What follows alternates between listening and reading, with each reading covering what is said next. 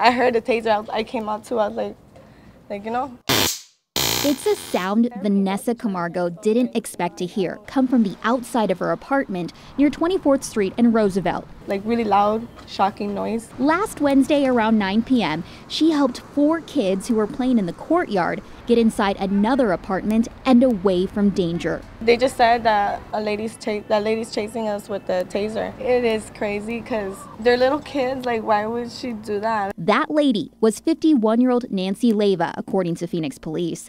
She seemed confused during her court hearing and needed a translator. What is it that I did? Because I don't remember doing anything wrong. I was just at my house. Luckily, the taser didn't hit the children and nobody was hurt.